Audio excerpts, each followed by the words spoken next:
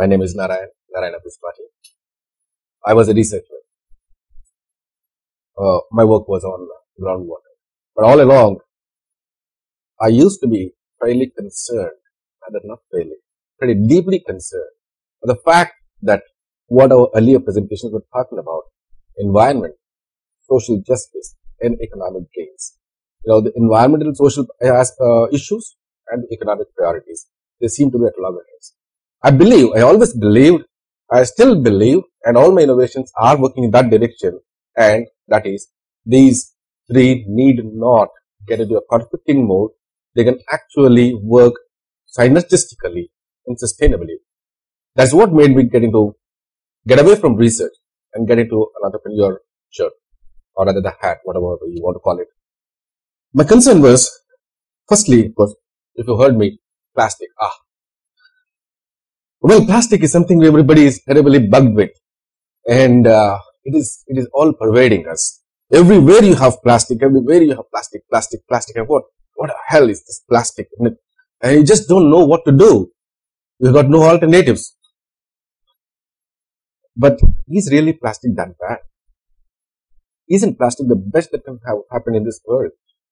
When you ask why plastic is bad, everyone says plastic is bad because it does not biodegrade. This is metal. It does not biodegrade. Put it under the soil. 100 years later, it's going to remain the same. It does not biodegrade. Check out what happened with this Mohenjo-daro and Harappa excavations and all those old excavations. You got those terracottas, 4,000, 5,000, 10,000 year old terracottas. They are not biodegraded. Metal is not bad. Glass is not bad. I know. Soil also is not. What is bad? Then, what is bad is our inability to control the abuse and misuse of plastic. Plastic per se is not bad. That's the best thing that has happened in our planet Earth. And mind you, I am telling you, a man who hates plastic. I hate plastic because it should not be applied in food. If you apply it in food, what happens is plastic has got a whole lot of toxins and a lot of chemical complexes, bisophenols and phthalates, and these can leach into food, and these are carcinogenic. It can cause cancer. So what is this? Food grade plastic. I've asked for a few spoons, and it's supposed to be white. It's supposed to be food grade. It is not food grade anyway. It is just colored white. But even if you really look at food grade plastic, it talks about permissible limits of leaching. In the US, it is 45 parts per million. In India, it's 60 parts per million. But why the hell should it leach? Why the hell should we expose ourselves to carcinogens? Isn't it? So, is there any alternative? Yes, there is. I have been working on this, and this is my first innovation. And I've got a few others, but this presentation I will talk only about this. And these are the spoons. I thought you need a spoon too. Well, I'm going to do that. Not bad. Before you can ask me any question, there's cold water, there's hot water. And I'm going to pour some hot water in this glass.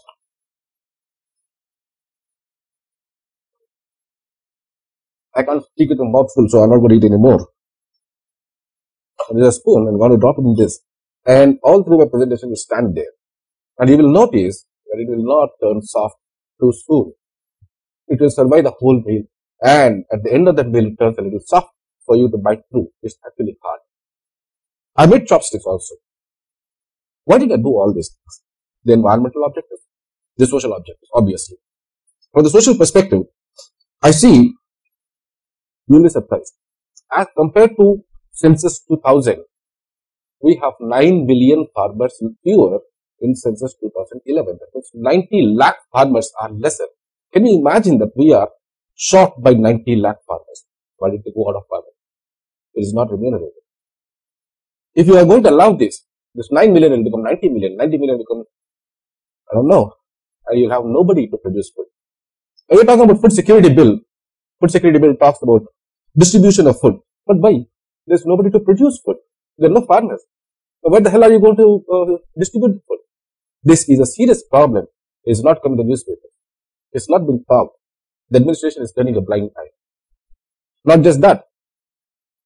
I'm all the more appalled by the fact the groundwater levels are falling. In a district like Mahesana, 1,700 feet deep. Water has gone down.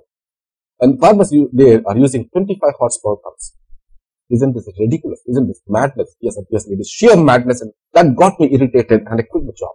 I thought enough is enough. We don't wait for the administration. Administration just not going to do anything, because farmers constitute a very strong vote bank, a very sensitive vote bank. There are a lot of politicians who tried to dabble with farming community and they lost in the next election. So I know nobody in the administration is going to do, nobody in the government is going to do. So I wanted to bring in the market forces. And that is where I say a marriage between these two conflicting, the economic and the social and environmental objectives, can come together. I am creating a market force, going to create a market demand. If I look at it, I talk about 3 countries, the US, Japan and India.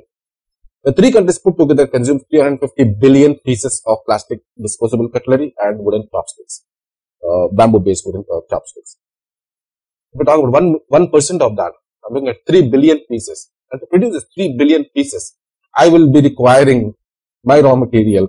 And the raw material, I'm sorry, I forgot to tell you, the raw material I use is sorghum, jowar. It requires something like about 15,000 hectares. That's a huge quantity of area. And when I was in my research field, I developed one groundwater estimation model, and I saw that if you can reduce rice area by 10% and put that under any other dryland crops, so I put it in the jowar, and what was actually falling trends in groundwater stabilized, and when it made it 20%, started increasing. That's what kicked me. I thought, yes, I've got a solution. I can do this, make this happen. I can create a huge market for sorghum cultivation. What is actually happening in the field? The traditional sorghum belts have vanished. I'm talking about Andhra Pradesh, Mehboob Nagar, Karimnagar, Nalgonda. These are the districts where sorghum was traditionally cultivated, and they've all vanished. And in came rice. Why the hell am I off with rice? Rice consumes 60 times more water. Meaning every acre of sorghum replaced with rice, it has put the pressure 60 times more on the water resources available there. If I can reverse that, I will be able to bring back the groundwater resource. Number 1. Number 2, do we really require that much of rice? Every year, 2 million acres of rice is getting added. That is 20 lakh acres is getting added. What is happening to the rice?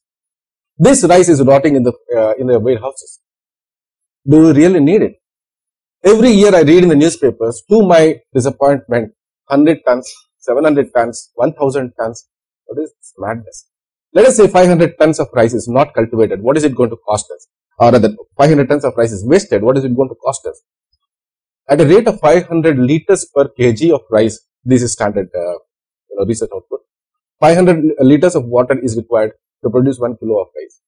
And 500 tons of rice is wasted. What is the kind of water that is being wasted? This water can take care of 100,000 people for the whole year at a per capita per day of 100 LPCD. LPCD is your domestic water, liters per capita per day. It can take care of 100,000 people, 1 lakh people's water. You're just wasting it. And who is benefiting? The rodents. I'm sure you'd be very happy to see the very healthy rodents. They are not shown in your photograph. They're very healthy. The colonies of rodents, big, ferocious. I went into those warehouses to see. Okay, so getting back onto this, what is the cost of electricity if this much of water is not lifted? The average now is 7 horsepower is the kind of average motors that are being deployed.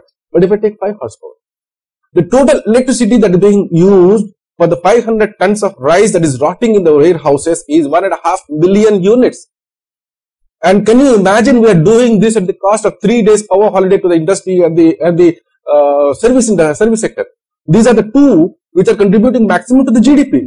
Agriculture has always been poor. It's been always less than 5 to 7% contribution to the GDP. Why the hell are we doing this?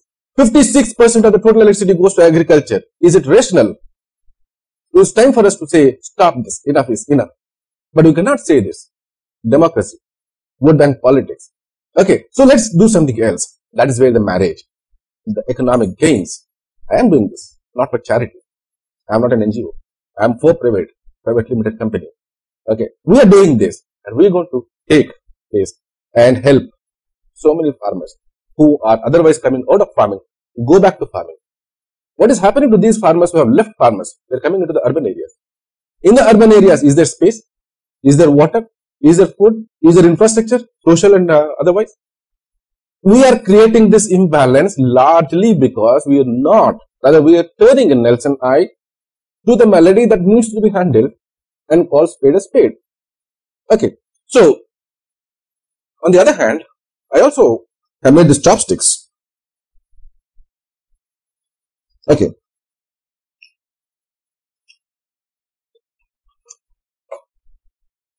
Disposable chopsticks consumption in Japan. Japan is the largest consumer of disposable chopsticks. The irony is, Kyoto, which lays down basically more or less like a Bible for your, the environmental safeguarding. Kyoto is in Japan. Japan consumes the largest number of disposable chopsticks. 24 billion pairs of them. And what do? After use, they burn it. On one hand, forest is getting cut, carbon sink is getting removed. On the other hand, you're burning it, carbon emission is getting created. This does not need any burning. This will biodegrade. You put it in water and, oh yeah, I forgot to ring the bell. Yeah, it's still firm. It is still firm. It's been in water for so long. Okay, it won't break. We've done enough tests. We've done on the designs. We have been able to bring in the soup spoons, the dessert spoons, and it took us quite some time to get these ribs onto the spoons. So they're terribly strong. We Indians have this habit of mixing rice with curry or whatever backflow, and the earlier ones broke. Okay, these I have done myself. I've been the worst critic of my own product. I tried it in every possible way. They didn't break. And none of it. They acquired the taste of the food, and so your meal is longer. And they're as cheap. You don't need to use plastic. Now the question is, I only talked about one side of the plastic, and that is, it has got some of these carcinogens. But how many of you have actually seen plastic products being manufactured? I have been to several of such units. The paradox is, you got very stringent norms for food safety standards. There's an act of parliament which talks about food safety and standards. It is there not just in India, it's there all over the world. You got very strong, conditions of how to make your food. The good hygiene practices, good management practices, hazard analysis and critical control point, ISO 22000, whatever. But there are no norms to manufacture the utensils that are used to hold food. I have not seen even a single individual till date who has washed a plastic spoon before it dips into the food. For some strange reasons, we believe plastic is as sterile as syringe. So straight away take it and put it into food and start consuming it. But if you go into these units where they manufacture, there's a male and a female, or the core and the cavity, and a molten plastic is injected, and no matter how airtight you make it, water tight you make it, there will be a small flash, and there will be two ladies sitting on the floor. They got a blade, they scrape it, and then throw it. There's a rag of a cloth with which they just wipe it, and then they put it in a plastic bag and sell it. There are no branded plastic cutlery. I will not washing it before using it. What happens is, if you will touch this, any one of you can do that. And if you will touch this, it's got a little bit of roughness. That roughness is because a small particle of plastic got dislodged. It is not necessary. The chances of this dislodged particle falling out of the spoon is equal to the chance of it falling inside the spoon also. And with just a rag of a cloth, when you wipe it, it doesn't touch the base of it. And there's still some plastic, and without washing it, you're putting it in your mouth. You're ingesting microgram of plastic. Then, in India, this is true in India. I do not know about other countries. A question always was there in my mind.